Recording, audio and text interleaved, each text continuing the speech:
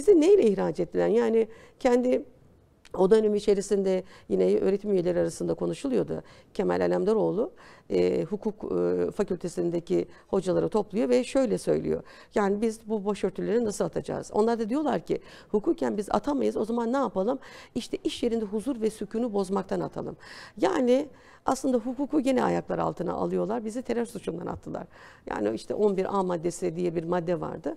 Orada işte iş yerinde eylem yapmak, slogan atmak, vurup kırmak, siyasi şeyler yapmak, işte yani bildiğiniz aslında savcılığın da kovuşturma başlatabileceği eylemlerden bahsediyorlardı.